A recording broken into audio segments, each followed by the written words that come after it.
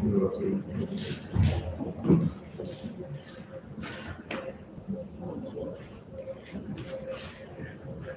afternoon, everyone. Welcome to First Church of Christ Island, Cleveland. We're giving a lecture this afternoon, which is titled Finding Health, Hope for All Mankind. And joy. And joy. Finding health, hope, joy for all. And the lecture is being given by Stephen Salt, who is a member of the Christian Science Board of Lectureship.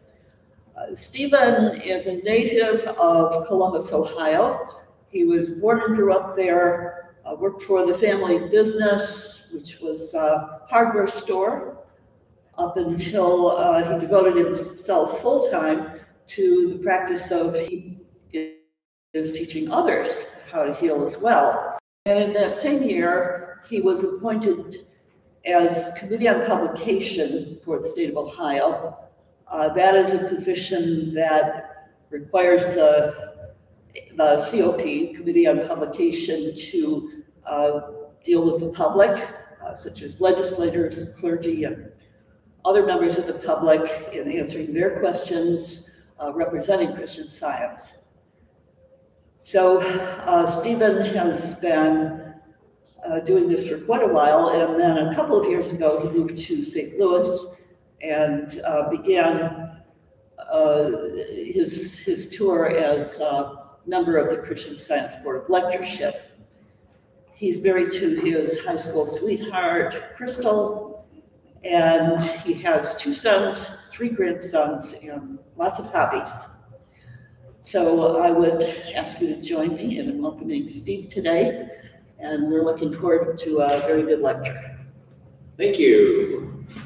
Welcome, everybody. It's good to be in Cleveland. I haven't been here in several years. Can everybody hear me in the back okay? Okay, good. Well, we are going to talk a little bit about joy, health, and hope. Why those 3? Interesting combination. Certainly, though, every one of those words or concepts are important to humanity. They happen to come from a line in the Christian Science hymnal, which right before that it says, "In Him, God, we find joy, health, hope for all mankind." Joy. In thinking about joy and what I wanted to talk about, joy to me speaks about our outlook on life and how we respond to the things going on around us. It really has to do with our mental attitude. How this idea of mental wholeness, you could say mental health. So I want to touch on mental health today. That second word, health, speaks to our physical well-being. We all desire to thrive, to feel whole, complete, to feel good every day, and we want a consistent sense of that. Last couple of years, that might seem hard to come by because of all the news about pandemics that we've heard, and perhaps maybe you've had a personal challenge. That last word, hope, to me, that represents our anticipation of good, the expectation that we're okay. Again, looking at the world through the lens of the media, sometimes you have to wonder. So I hope that if you get anything out of today's talk, it's that you come to the realization, if you haven't already, that the good that we want in our lives, the good that our hearts yearn for, that good is irrepressible. And it's irrepressible because good is God. Good isn't something that we have to self-generate. It's God generated. Now, in thinking about God, a lot of different ideas about what God is. I'm going to be speaking about how I view God as life giver. When I think about God, I think about truth. Not just any truth, but the truth. The truth that reveals reality for us. What really undergirds everything. When I think about God, I have to think about love. God as Father, Mother. God as always there for us. Always comforting us, always caring for us. Not a God that we have to go find, but a God that's ever present. And one other word that I like to think about when I think about God is principle. Well, that's a big word. But basically by that, what I mean is the laws that make good substantial in our lives. Those very laws of the universe that unify, that brings harmony into our lives. Harmony within our own being, harmony with our neighbors, harmony with God. And if we're looking for that good, looking for that harmony, as we come to understand this universality of God's goodness, it's something that we can witness every day. For example, how many of you heard the dawn chorus this morning? The dawn chorus, that's that symphony of birdsong that happens every morning, at least an hour before the sun rises, and lasts usually about an hour afterwards. That's a time when the birds are singing really crisp and clear and loud. They're saying to the world, "Here I am, world. Here's where I live. Here's my song." They're heralding a new day, but they're also heralding their identity. Why do birds sing? Where did they learn that? Birds are just being birds. It's a natural thing for them. And we too, we have a song. You ever think about that? When I go out in the morning to listen to the birds, sometimes I even have an occasion to hear the hum of a hummingbird. In fact, just a couple days ago, there was two of them, just no farther than me and you, just sitting there, first looking at me, and I said hello, and then looking at each other, and they took off. But as we start to look in our lives for this sense of harmony, this unison, this unity, we're going to discover a lot about God's creation and our part in it. When we think about joy, that's something else that I just briefly want to define, how I look at joy. Yes, there are the more overt examples of when we hear about or see joy. Maybe it's the Browns winning a football game, or the Guardians going for the pennant. Yeah. But, you know, sometimes it could be something like a simple walk in the park. My wife Crystal and I this morning went to the Cuyahoga National Park and walked the footpath next to the canal and looked at the Brandywine Falls, and just how beautiful that was. Brought us joy.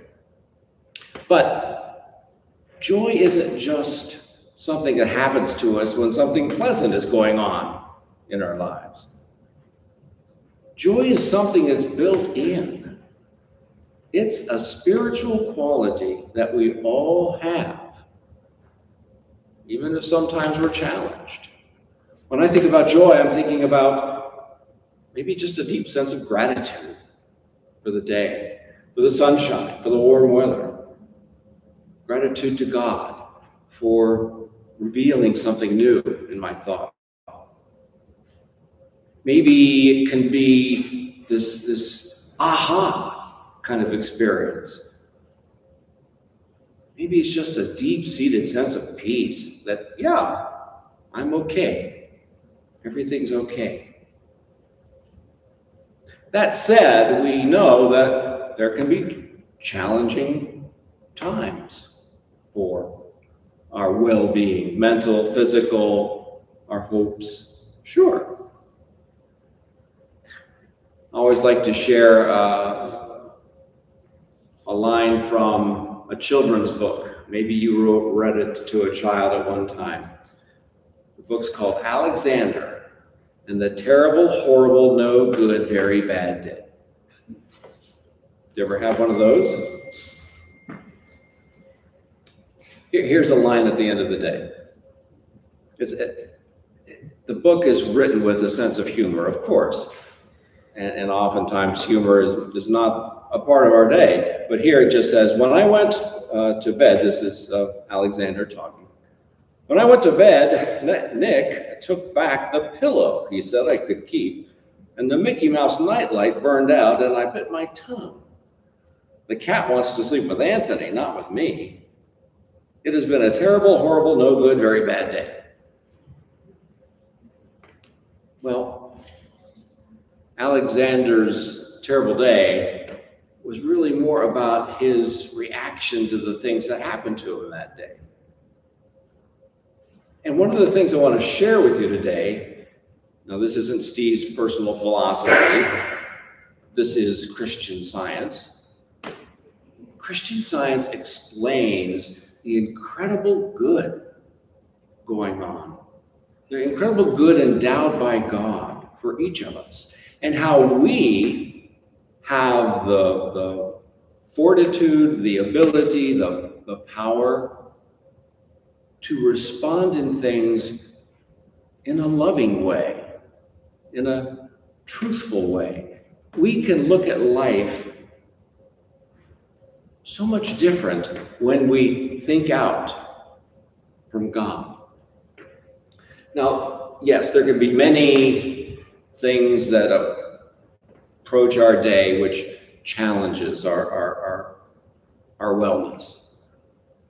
Maybe it's something going on right today, an in-your-face kind of thing, something going on at work or at home. Maybe there's a health issue. There's also things that happened in the past.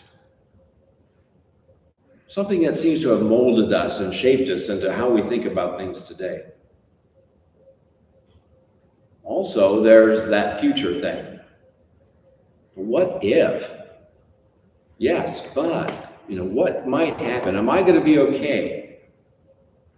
Is my family going to be okay? Certainly, these crop up all the time. Sometimes, though, this sense of mental well-being, physical health, sometimes we just don't feel happy for no apparent reason whatsoever. And that's the first story I want to share with you, something that happened to me a while back.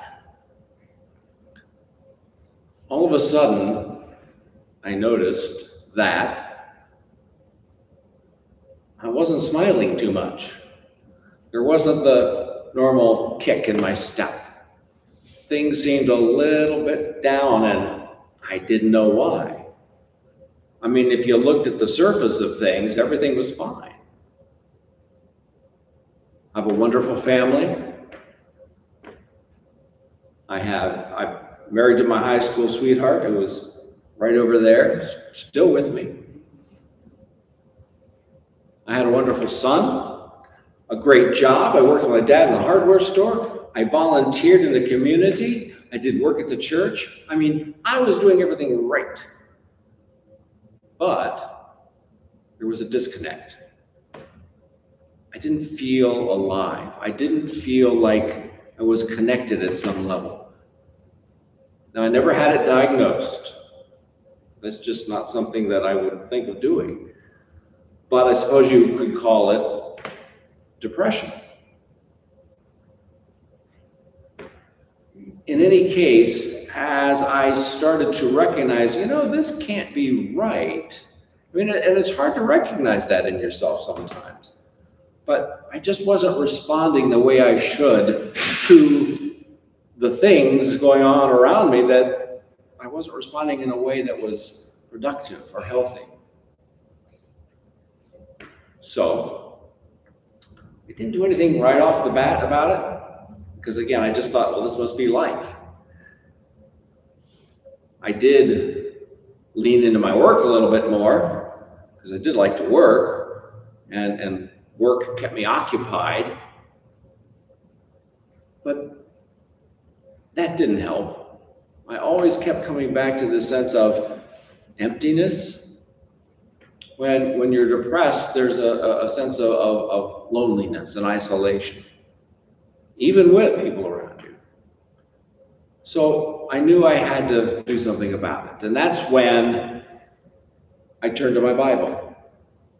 Now, I'd grown up in Christian Science Sunday School, and I knew that the Bible was full of accounts of how, when something bad was going on, as an individual or group turned to God, then good things started to happen, and the bad dissipated.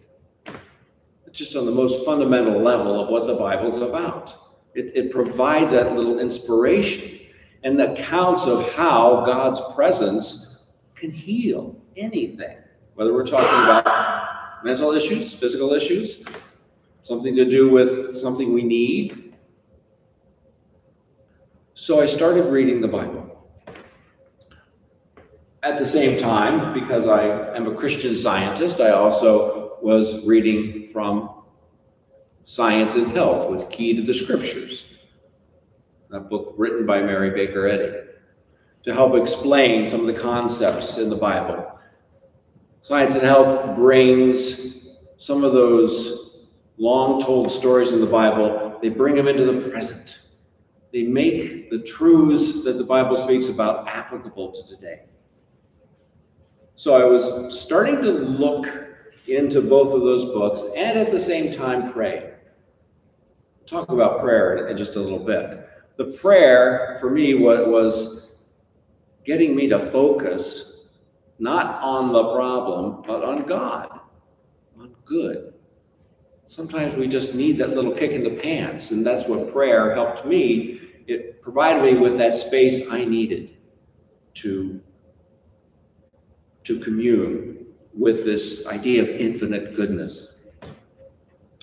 One of the things that I read about in the Bible is something that's in the Old Testament. It's in the book of Isaiah. And God here is just speaking about what it means to be God and how it relates to each of us. The passage goes, "So is my word that goes out from my mouth. It will not return to me empty, but will accomplish what I desire and achieve the purpose for which I sent it. You will go out in joy and be led forth in peace. The mountains and hills will burst into song before you, and all the trees of the field will clap their hands." Were you aware of those trees clapping their hands for you this morning? I wasn't, not then. But I love that thought, that divine intelligence, that divine good is always there if we're looking for it. Just like I found it in the birds or in the walk in the park today. As I was thinking out more from God's perspective, not some lonely, poor me perspective, but how does God view his universe? How does mind see creation? How does love view everything? It's through that lens that I started to feel a spark, feel a little bit more energized, if you will. It took a couple months, but in my study of the Bible and science and health, in my prayers, and in applying some of what I was learning, it really turned the corner for me. One of the things that my dad shared with me, not knowingly, but something I learned from him, when we were working together in the hardware store, Dad would always greet the customer with, "How's life treating you?" That's a great way to engage with someone. I mean, it was a neighborhood hardware store. We knew everybody that came into the store, and if you were a stranger, you were going to be a stranger for very long. But Dad would go up and just, how do you talk to someone, but hey, how's life treating you? And then they would probably share something together. Well, working there, I picked that up too. I might not have been as forthright as my dad initially. I might have been a little more reserved, but I still wanted to get to know the person. And why are you in the hardware store today? What problem can I help you solve? Eventually, I adopted that phrase to, how are you treating life? It's a big difference there. And how's life treating you? Sometimes we're thinking about, well, we just have to go with it, right? Whatever's happening, good or bad, we have to go with the flow. But when you come to think about it, I mean, in the first chapter of Genesis in the Bible, it talks about God giving man dominion. Well, to me, part of that meant, well, I have control over how I think about things, how I view life, how I respond to both the good and the bad things that happen to me. And so in thinking about, well, how are you treating life? I was starting to recognize that, I could think about things not from what I like to call the basement thinking, but from the penthouse thought, where God is. Think more about how can I respond to this specific situation with a sense of compassion and love, just like Christ Jesus taught us. So like I said, it took a while, a couple months, but what I came to understand was that I wasn't just engaging in positive thinking. This was all the result of relying on my father, mother, my God, my true love.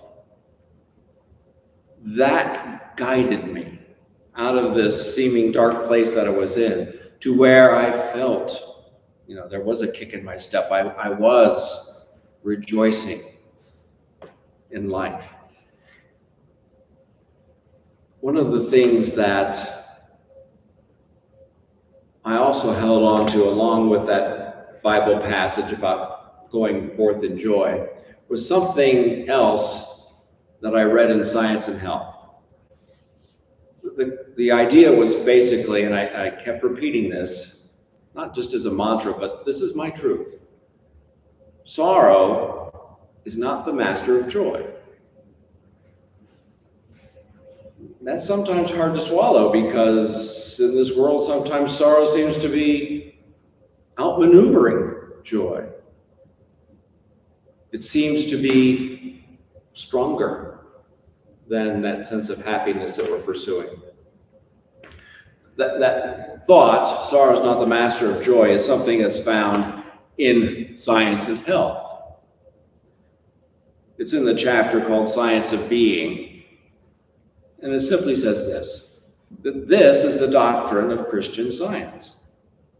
The divine love, God, cannot be deprived of its manifestation or object. That's us. That joy cannot be turned into sorrow, for sorrow is not the master of joy.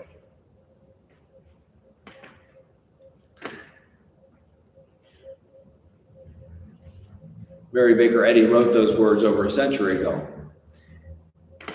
If you're not familiar with Mrs. Eddy, she founded the Christian Science Church. She's the discoverer of Christian Science. This was a fascinating lady. And she was living at a time when there were a lot of misogynistic attitudes out there. Mrs. Eddy had what you might consider a rough start in life. There were several times in her life when she didn't even have a roof over her head and had to rely on the kindness of friends just to have a place to live. Later in life, after her discovery, she accomplished quite a bit, including founding a publishing society, starting the Christian Science Monitor. And if you're not familiar with Monitor, you might go to csmonitor.com and take a look at that publication. In an era where we hear a lot about news avoidance, the news is just so bad I don't want to hear anything, you'll find that if you go to the Monitor, there they have constructive, healing journalism going on. They're going to give you the true report, but they're going to do it in a way that lifts up rather than tears down. So, if you're not familiar with the Monitor, take a look at that. Anyway, she founded that paper. Here's a woman who had so many difficulties in her early life and then was met with these attitudes. She's a woman. What could she do? What can she know in her later life? So when she's saying something like, sorrow is not the master of joy, she's giving us a great big truth here for all of us, but she's also speaking from her heart. This is her experience. She knew through her discovery of science, Christian Science, that we do have a lot more control, dominion in our lives than we're led to believe. I think that's one of the reasons why she termed this discovery Christian Science. The Christian's part, of course, speaks to love, it speaks to God. But it also speaks to the founding of truth. What is it that makes things work? What is life all about? Science is also looking for truth, what makes things tick, looking underneath the facade of matter to see what makes things go. So yeah, science is coming at it from a slightly different angle than Christian Science, but it's still basically this idea that what is it that reveals reality? What is it that makes things go? In Science and Health, Mrs. Eddy points to Jesus, well, a lot, but what I'm thinking here is, in, again, the chapter on Science of Being, she talks about Jesus of Nazareth was the most scientific man that ever trod the globe. He plunged beneath the material surface of things and found the spiritual cause. It's just so interesting that as we have this deep desire to feel God's goodness, to feel whole, mentally, physically, in any way, that she found the answer by looking at Christ's teachings and seeing how we can utilize those same concepts today in healing, the way Christ Jesus did. Christ, that ever-present manifestation of the divine, and Jesus, the highest human conception of that divine. What a wonderful treat that is. What inspiration. I mean, when we think about Christ Jesus as, salvation, as the exemplar, the way shower, she discovered that everything that he showed us, showed the world, through his love, through his humility, through his strength, his power. These are all concepts that are just as alive and applicable today as they ever have been. That's why it's Christian Science, something that's learnable, something that's applicable, something that is provable every day in our lives. And in thinking about God's goodness, which is kind of the baseline theme of my talk today, that ever-present goodness, she said something else in one of her other writings. She said, God's goodness reveals another scene and another self, seemingly rolled up in shades, but brought to light by the evolutions of advancing thought.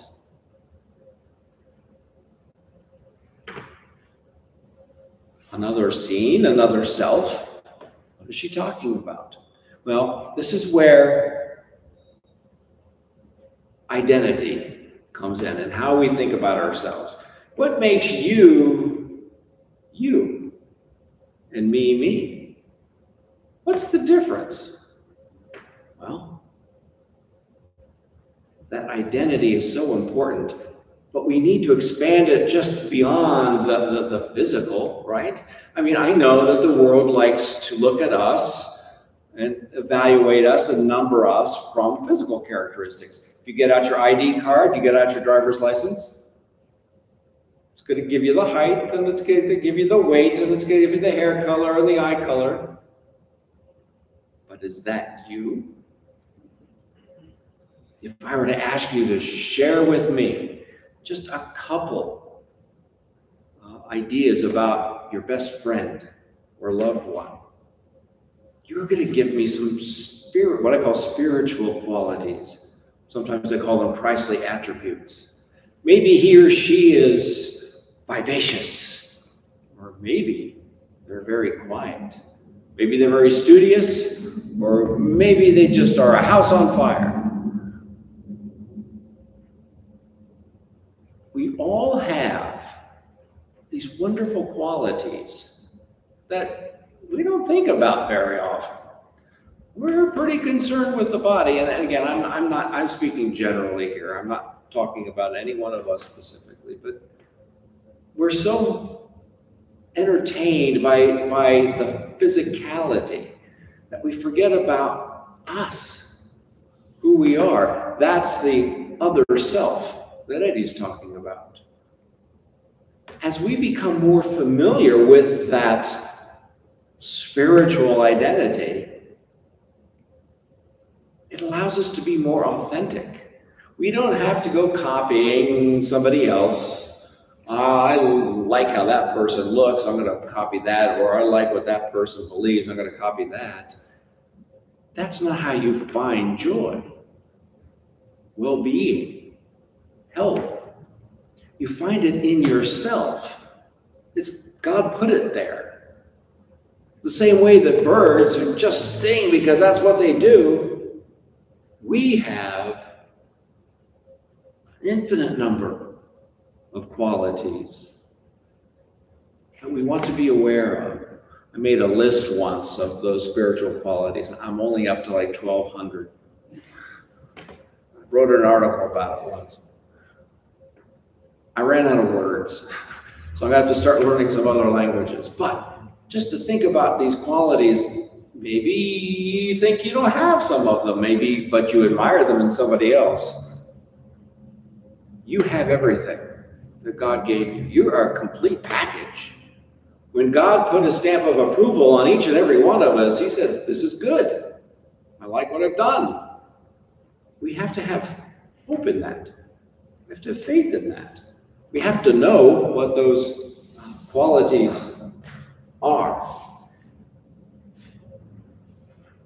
One of the things that I've learned in my life experience is thinking about what qualities I attract in my life. Because if I'm constantly looking at something not so good, that's usually what I bring out in life. To put it in another way, when my wife and I and my son moved to St. Louis just a couple years ago, we bought this nice house in a nice neighborhood. But it was winter time. The grass was all brown. No leaves on the trees, so we didn't know what we had. House was nice. When spring came, yeah, there was green on the trees and the grass greened up. But that was it. There's nothing wrong with green, but we wanted to express more of the fullness of God's creation. My wife happens to be a master gardener. She knows a lot about plants and flowers. And so what did we do? We planted bulbs and flowering trees. We planted anything that would bloom throughout the year. So that when the next spring came, it had all of this beautiful color and texture. Why did we want that? Because it's reflective of God's creation. We don't live our life in black and white. We wanted to see the whole spectrum. Guess what happened when we did that, when we planted those things? All of a sudden, our little corner of heaven became the hubbub of all kinds of activity.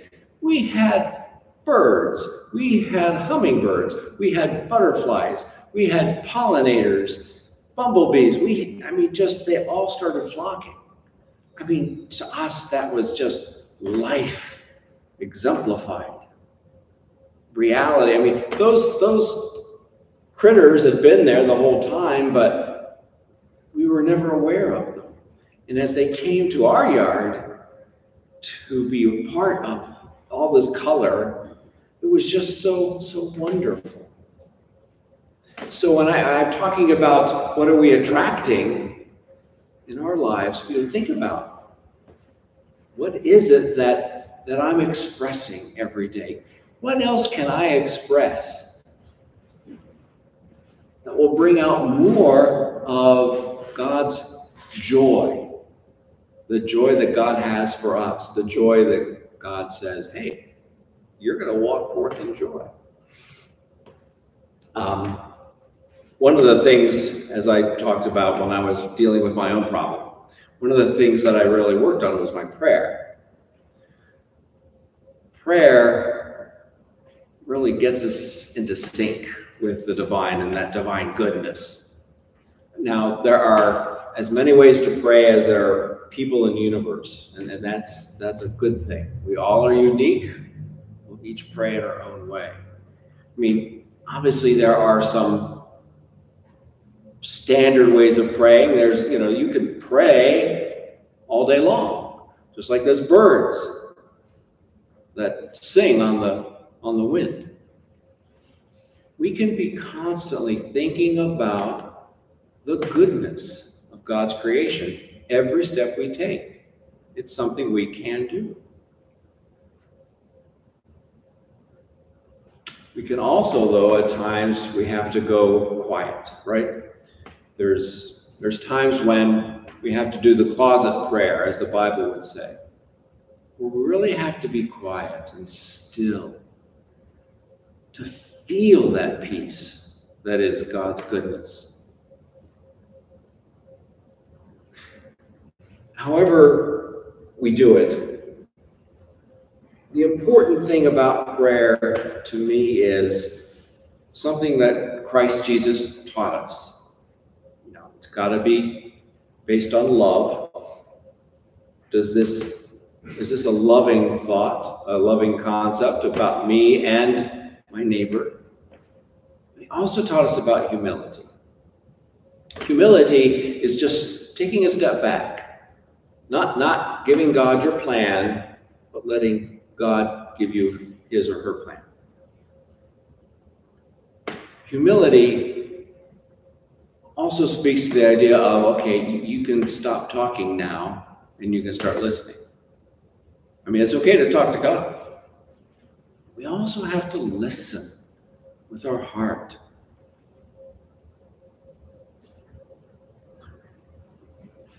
I'll give you an example. An acquaintance, a gentleman who happens to live on a different continent, got a call one day from his wife. The wife said, "We're being evicted." Just like that. I mean, he's having a normal life, he's got a good job, he's doing everything right, but they're being evicted. And when I talked to him, he said, yeah, my first thought was confusion and wonder and what's going on. But he never turned to anger. He never was upset. He was a Christian Scientist. He understood, again, the control he had and how he would respond to something as bad as that sounded. I'm being evicted? On the way home, he got in his car. He had to go see what was going on. He had quite a trip to take. His workplace and his home were not too close together. During that trip, he prayed. Praying on the fly. What came to him in just this sense of reaching out to God, to God's goodness, what came to him was another phrase that's in the Christian Science hymnal. Home is the consciousness of good. That simple. Home is the consciousness of good. And that's what he kept working with all the way home. Home is the consciousness of good. Rather than going down the possible future scenarios like we were talking about earlier, he just stood his ground right there in the moment, in the present. Good, home is God's goodness ever present. It's not really a structure or an address, but it's a state of mind. It's something that we're going to carry around with us forever and ever. So that was his prayer. It was a simple one, but he was very determined to stay there. Home is the consciousness of good. When he got home, he found that everything that he and his wife owned was out on the street. Not only that, but everyone in their apartment complex had also been evicted. They found out later that through some miscommunication, the courts in his town there had been some problem with the owner of the building, and everyone was to go and get out, but no one had ever told any of them. So there you have it. What do? There's your stuff laying there out exposed. Again, going back to this idea of God's goodness, rather than being upset, rather than being angry, he and his wife decided that they were going to help the police in doing what it was their duty to do. which was to put all of the stuff out of the building and onto the street. He knew that as long as he was abiding by this goodness, the foundation of unity, of harmony, that he could not be harmed, his wife could not be harmed. So they helped with whatever they could do. It turns out that night they did find a place to stay with a relative, and within just a couple days, they found a new home to live in. All of this while he was doing that humble work, just like Jesus showed us. Don't rise or don't lower yourself to this idea of well, God's not going to be there for me in the future. Instead, he just focused on the moment. What good can I do right now? And the situation was resolved. I think it's that idea of harmony, even working with your enemies, so-called. It's something that Christ Jesus taught us. Christ Jesus gave us some wonderful instructions, beatitudes, commands, to really help us get through the tough times and for us to explore our own identity as the loved of God.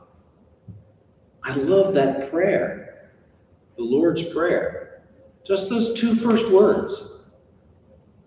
Our Father. Our. That idea of inclusion. No matter what your job is, no matter what you're there to do. Father. That idea, again, of love. Just embracing us, no matter how difficult the situation seems to be. Those wonderful instructions, whether you're thinking about a Sermon on the Mount or the Beatitudes, as we live by them, practice them, love them, we do find things coming out of us that we might not have known were ever there. Some resourcefulness, certainly a sense of joy. Something that is attributed to Christ Jesus in the New Testament. This is the book of John. Jesus said, I loved you as the Father loved me. Now, remain in my love. I have obeyed my Father's commands, and I remain in his love. In the same way, if you obey my commands, you will remain in my love. I have told you these things so that you can have the same joy I have, and so that your joy will be the fullest possible joy.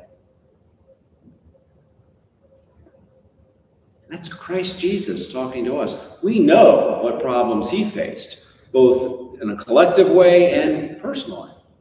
And he's talking about his joy and giving it to us so that we might have the fullest possible joy. When I think about Christ Jesus, sometimes I have several analogies, but one that struck me when I was thinking about talking in this wonderful church today, I was reminded of the Cleveland Symphony Orchestra. I mean, I listened to the symphony orchestra as a kid. I had a lot of their records. And I think about the first chair. I think about Christ Jesus as kind of fulfilling that role of the first chair. If everybody in that orchestra would tune to the guy next to them, you'd have a pretty interesting sound. It wouldn't be harmonic because everyone has just a slightly different variation. By the time you got around to the other side, you'd probably or be close to a different note. But that's why they have the first chair. Everyone listens to that note. That's how they tune their instrument. As we listen to that Christ truth, as we obey those Christ teachings, as we live our life in the love and humility that Christ Jesus taught us, we too find harmony. And that harmony can speak to anything, whether it's a mental health issue, finding a centeredness in your life, whether it's a physical issue, where we're really searching to feel the oneness of God in our soul and body. As we tune to that, we'll find so many examples of God being ever present right here with us. I've talked so far about my mental health and this gentleman who found himself homeless. Next, I'd like to share with you the story of a friend. This is the physical health that I was talking about at the beginning of our talk. My friend wasn't quite feeling the harmony of life. He, at the time, well, I'll just tell you the story. I got a call from my friend's wife. She had to leave a message on my phone. I wasn't available at that moment, and she simply said, my friend was lying prone on the ground, unconscious, because of a fall, and an ambulance had been called. So she's calling me because I'm a Christian Science practitioner. I pray to help those with whatever the problem seems to be at the moment. She was also calling because I was a friend.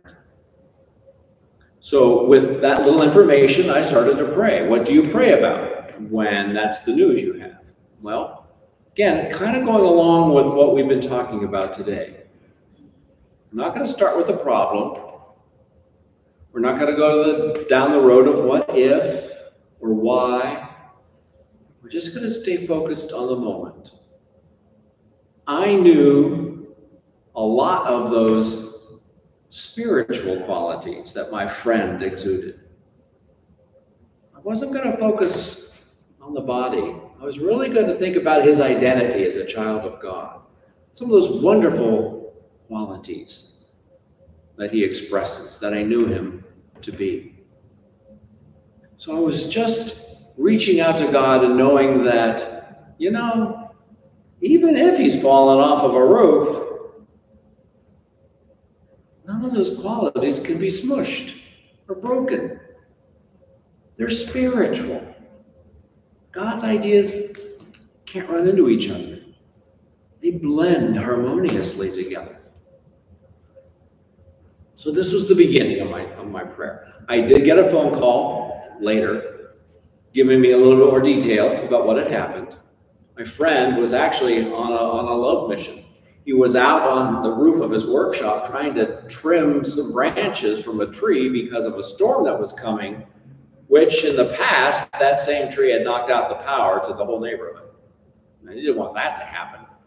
So he was out there trimming the branches. He came into contact with a power line. The authorities say that 17,000 volts of electricity had passed through him. And so it had blown him right off the roof. And so he was lying unconscious on the ground. They had taken him to the hospital where the doctors were concerned about many things. The first thing they had done is they had to do a lot of stitching, sewing some things. He also had broken vertebrae in his neck. And at that moment, he was in the burn unit because of burns on his body, because of the electricity that had passed through him. So, okay, that's more of the story of the why, but I continued in my own prayer to recognize that we don't have to accept these conditions, so-called, as it relates to our well-being. My friend's health, his wholeness, is the result of his Creator, God, who is ever present. That cannot be changed.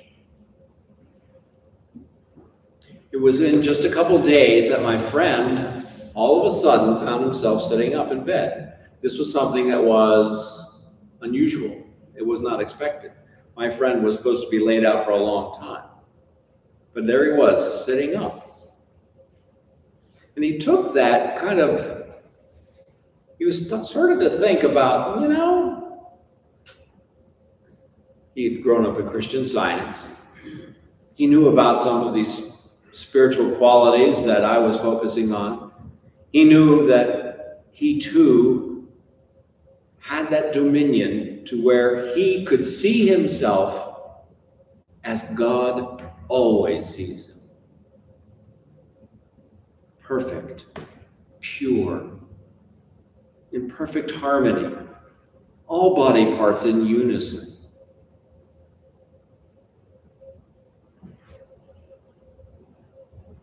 As he and I were praying, he thought to himself, you know, I would really like to go home. He thought that he could do his own prayer work better there. And why not? Well, I mean, those at the hospital would rather he not. But he did discharge himself with the deepest sense of gratitude. I mean, they had shown a lot of love, a lot of expertise and skill, but he understood that his health wasn't in the hospital. It wasn't in the doctors. It wasn't in the stitches. His health,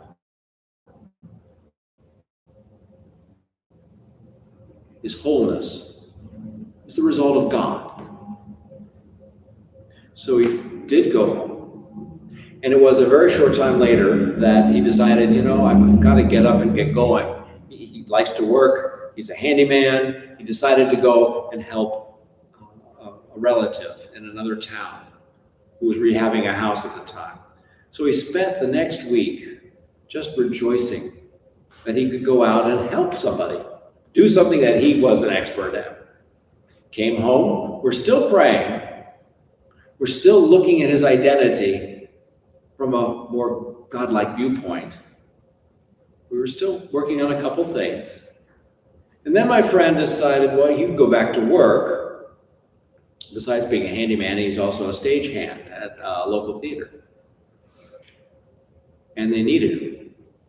So he decides, well, I'm going to go do what I'm built to do.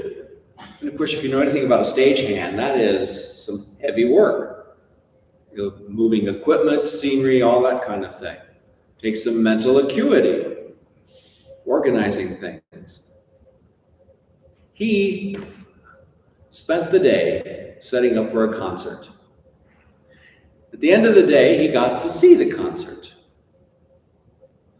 He's 20 feet away from Paul McCartney.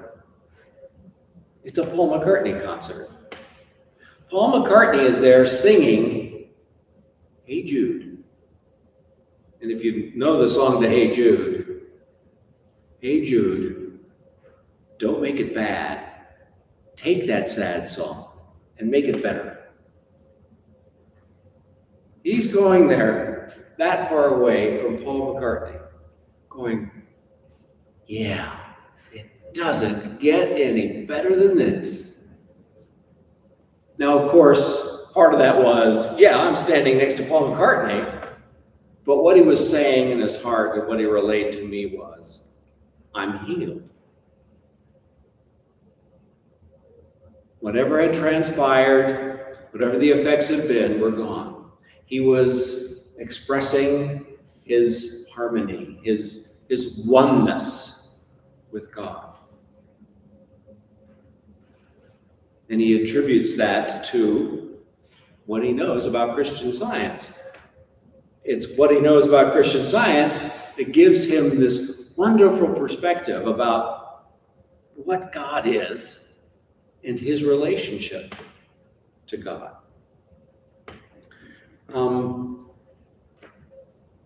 So let's just, for just a second, we're running out of time here, but let's talk about healing for just a minute. What happened?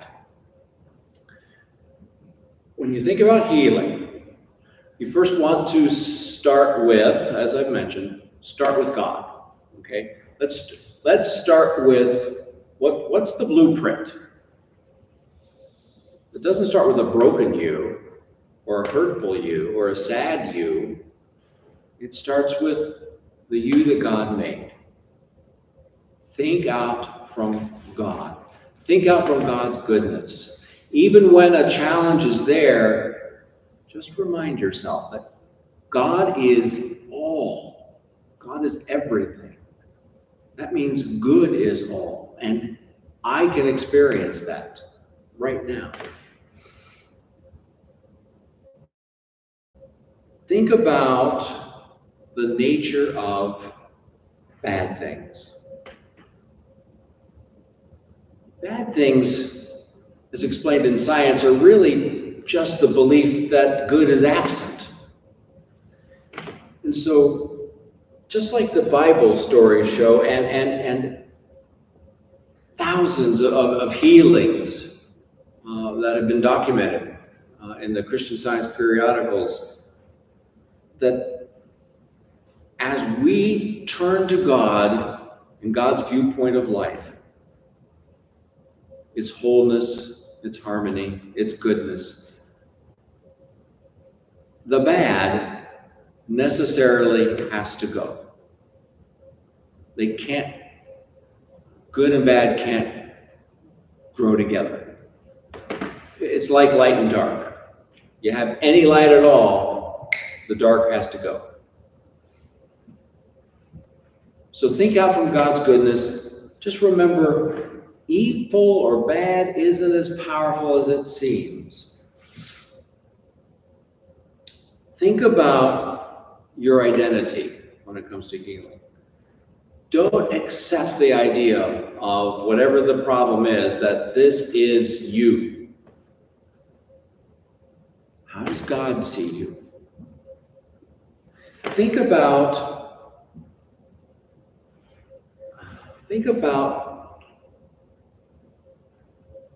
the natural progression that is going on in our experiencing life. I usually relate this concept to something I remember as a child. When growing up in Columbus, Ohio, we had one skyscraper, the Levesque Lincoln Tower.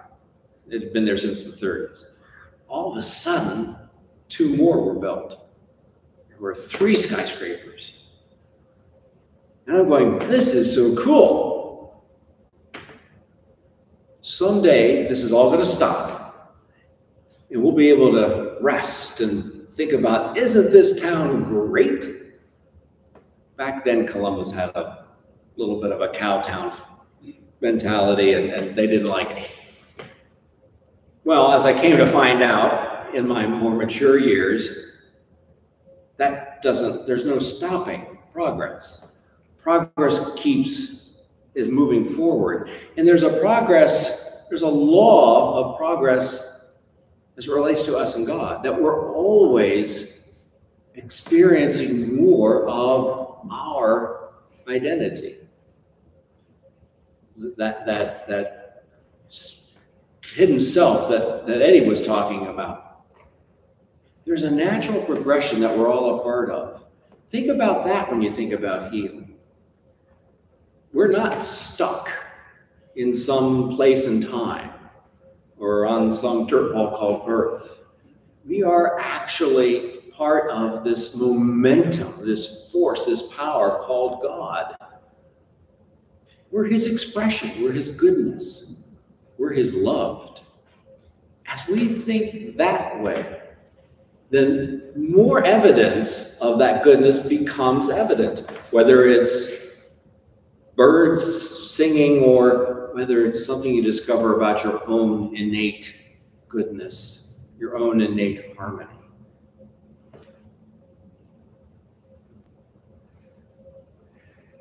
So let me wrap up.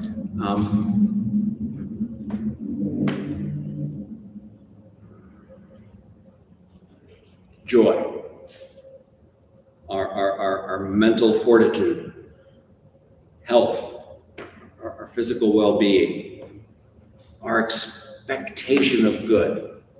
These are all things that are elemental to our being. Thank you, God. Thanks to love's persistent presence, we can rely on God's goodness, especially in times of need. We can rely on it at all times, but when you find yourself in a tough spot, whatever that situation is, we can trust that goodness to be there. As we think about God as infinite good, and we see ourselves as part of that goodness, we are God's goodness. Something that Paul writes in the Bible. Paul is my Bible hero. He started off with just a real chip on his shoulder. He was just seemed to be the antagonist to everything good. And yet, when he found humility through Christ, he did a 180 and became the most prolific Christian healer of all times. Something he writes, this is in Philippians in the New Testament. In all my prayers for all of you, I always pray with joy. It is right for me to feel this way about you, all of you, since I have you in my heart.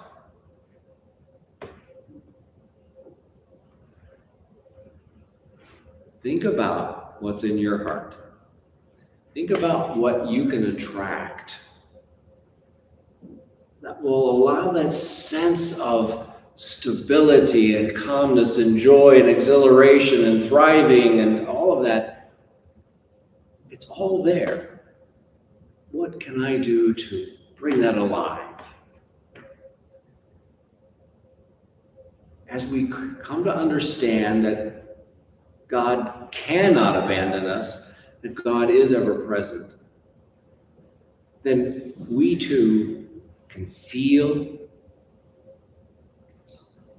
God's presence. We're not talking about just knowing about God, it's being with God, feeling God, loving that good. That is the essence of our very being. As we think about our spiritual identity in relation to God, then don't be surprised when you go out the door. You might hear those trees clapping for you. Acknowledge that. Express a little gratitude for that. Whatever good you become aware of, thank God for that. You might even hear that hum of harmony. I thank everyone for being here today on this beautiful day. I hope you get to go outside and enjoy it as you listen to the trees. If you need a copy of Science and Health, the book that I've been talking about, along with the Bible, they're in the reading room right at the door right through there. If you have any questions for me, I will be here and glad to answer those questions. If you happen to be viewing online, my email address is going to be on the screen. So I guess all I can finish with is saying that I know that you're going to have a comforting, enjoyable, no ill, very good day. Thank you.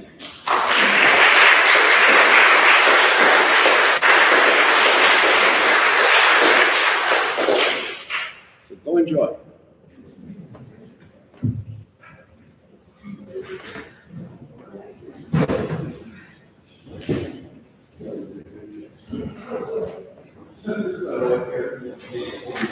Thank you so much.